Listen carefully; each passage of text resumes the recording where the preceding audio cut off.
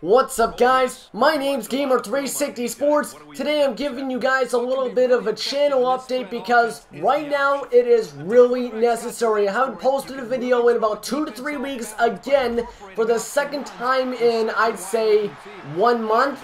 And so right now, you guys are probably wondering, where have the videos been? I haven't gotten any comments and a couple of subs here and there, but that's about it. I don't want this channel to start falling apart, so let me explain what's going on. First things first, the gameplay you're seeing is from Coaching Carousel. I wasn't using it though for an actual series because I had the commentary on, it was just for fun.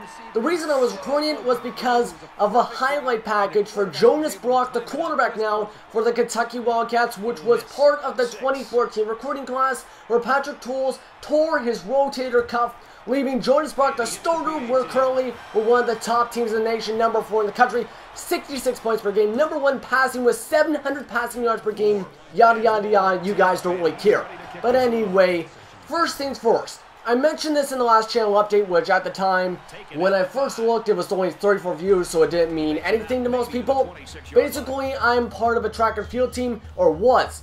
But anyway, the past couple weeks, I had track meets that lasted 2 days where I wasn't home at all. The first time was the OPSA Regionals, which is for Ontario's Western Regionals, so basically, it was anywhere from where I live all the way up to Kitchener-Waterloo.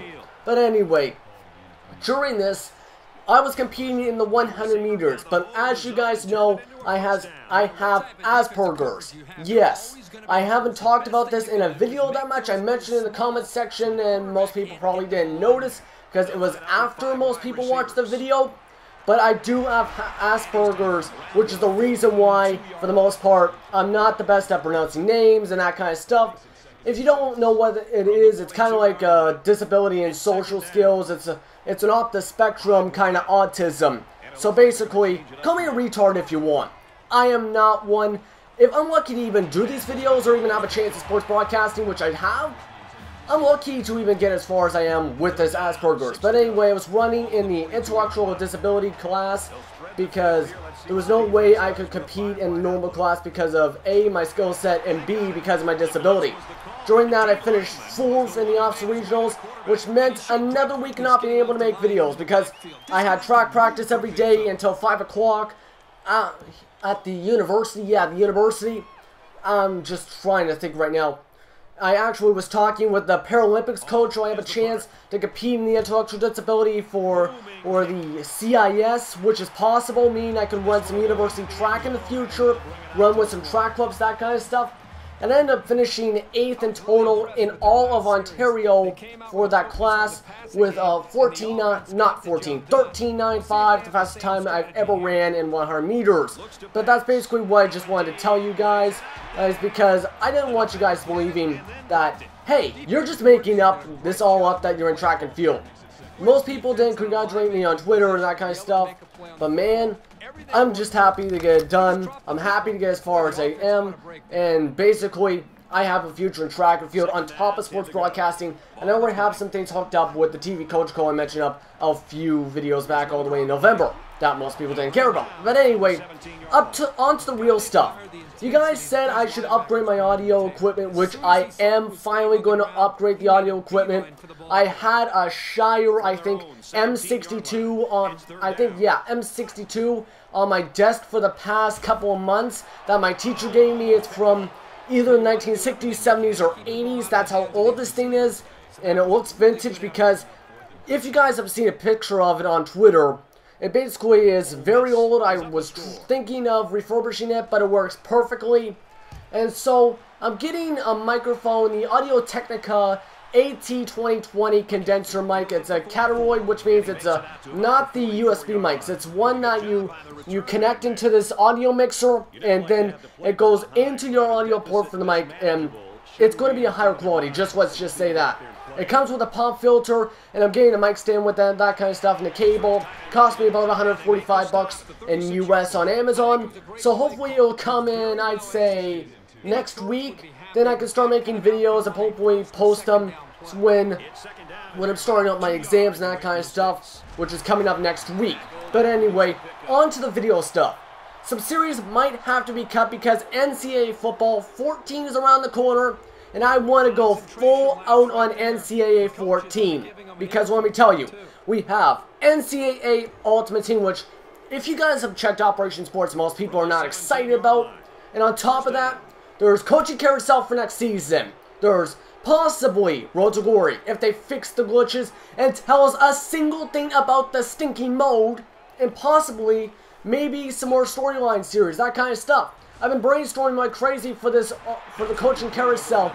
You know, in fact, I have some papers that I wrote on my iPad, about 3 pages long, with a bunch of coaching storylines where I have to get team builder teams and use them on NCAA 13, had to make some high school teams completely from scratch, everything for next year's Coaching Carousel, which is going to be coming up in a month. It won't be coming out the first week of NCAA 14 though, because it's going to take a while to put together all the storylines, make sure all the coaches fit in, just make sure everything works.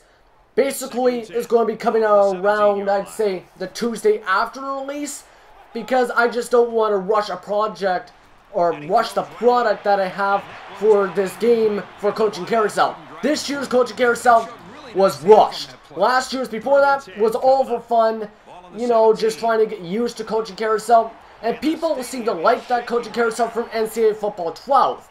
But anyway, Astros franchise will be staying, Twins franchise will be staying. Road to the Show, not so much. I haven't got a chance to even play it in, I'd say, 2 months, and I just never got a connection to the mode. I never got interested enough to stay committed to Road to the Show, so I'm most likely going to cancel that series if I don't start playing the game pretty soon. Basically, it's going to be a more short update because I don't want to go ranting on and on. I don't have any other series except for the college hoops, which I might have to re-record that entire episode or something. I haven't done anything with that episode since I recorded the last audio months ago. And that was all the way back in May when I did the last recordings for the series. So I don't know what I'm going to do with that. Restart the episode's editing, rewrite the script, I don't know what.